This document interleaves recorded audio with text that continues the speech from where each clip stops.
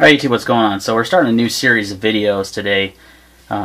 Basically what I'm doing is I'll create a playlist for this, but this is going to be some videos about my upcoming 308 build.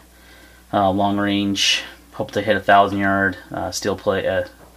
Hope to hit a steel plate at 1,000 yards and doing it on the cheap, not a lot of money invested.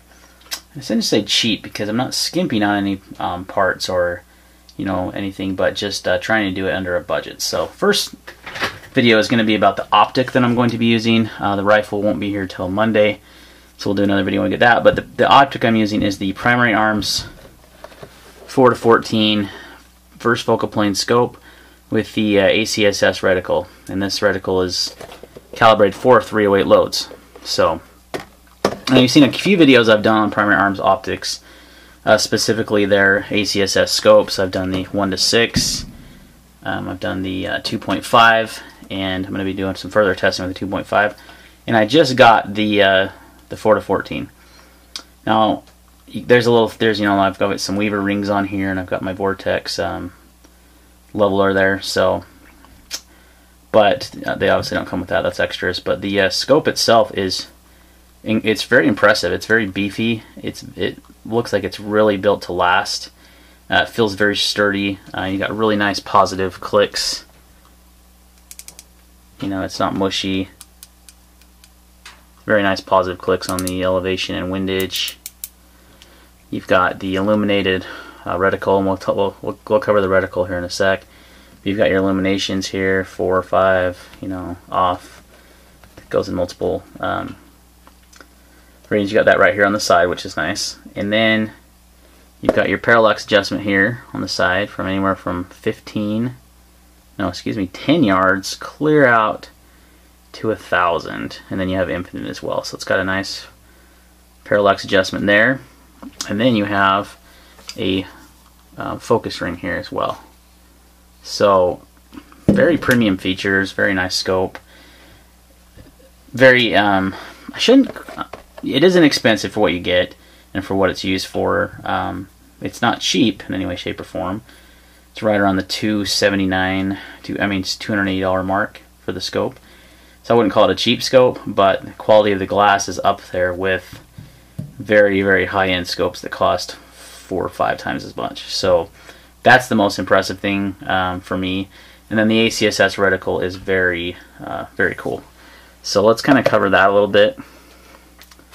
Just kind of go off the manual they sent us here, and I'll try to get some shots as well. It's hard to do that on camera, but so this reticle is calibrated for the 308 or some 2T3 loads. I'm obviously using it for 308. You've got your center horseshoe there with a chevron instead of a crosshair, which is a lot easier to aim with, I think. And then you've got your bullet drop compensations. First top of the chevron there for 100 and 200 yards. Then you got your top of the line there for 300, then 400, 500, 6, 7, 8, 9, 10, all the way down to 1,000 yards. So it's really, the bullet drop compensation is very, all the way out to 1,000, which is I hope to be able to get out to. I'm gonna start slow. Shoot at 400 or 500 yards first, consistently get hits there, then move on up, longer ranges. So gives you like a chart here of all the different loads. The base load for this is 175 grain Sierra Match King, 2650 feet per second. I do have some of that ammo, so I'm going to use that. I also have some M80, which is more common. Let's see, let's get that in there closer so you can actually see that. 149 grain, 2790 feet per second. So the reticle, the ACSS will work for multiple loads.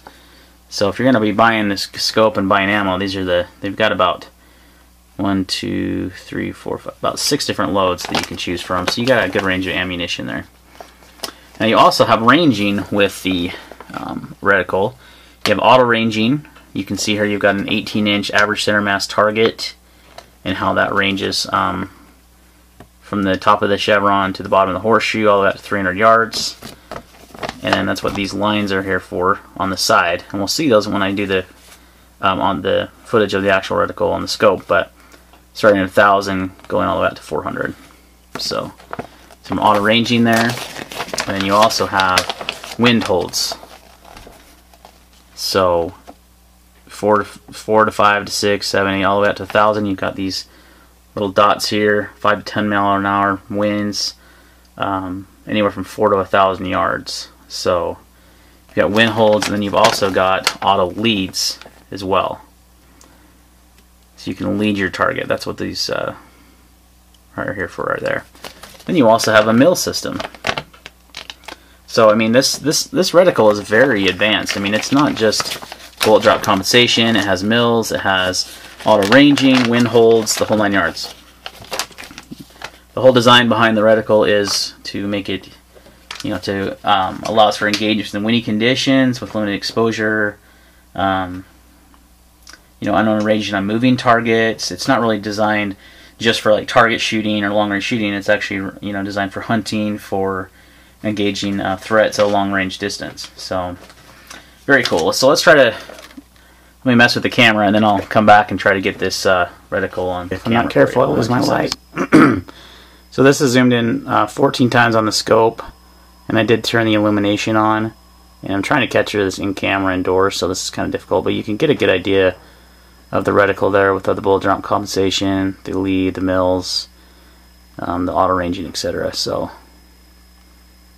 and that's on just 5 power on the reticle. So if you wanted to use that at night, that should be plenty. This is extremely hard to get, guys, so I apologize if it's shaky, but I just want to give you an idea what the reticle looks like when you're looking into the scope. And we'll try to do some more of these shots when we're actually outdoors, when we got natural sunlight. We can. Alright, so there's some shots of the reticle and through the scope on 14 time magnification. Again, very hard to get without a lot of light going in. We're doing this, in my room here that I usually do my videos in. Not outdoors; it's dark outside. So try to get some daylight shots also. But really excited for this scope. I do, I've had a lot of experience now with the ACSS reticle. It's slightly different per scope from the 1 to 6 to the 2.5 to this, but the theory is very similar. So once you've used it once, it's very easy and very fast to pick up. So once the rifle gets here, we'll get this mounted.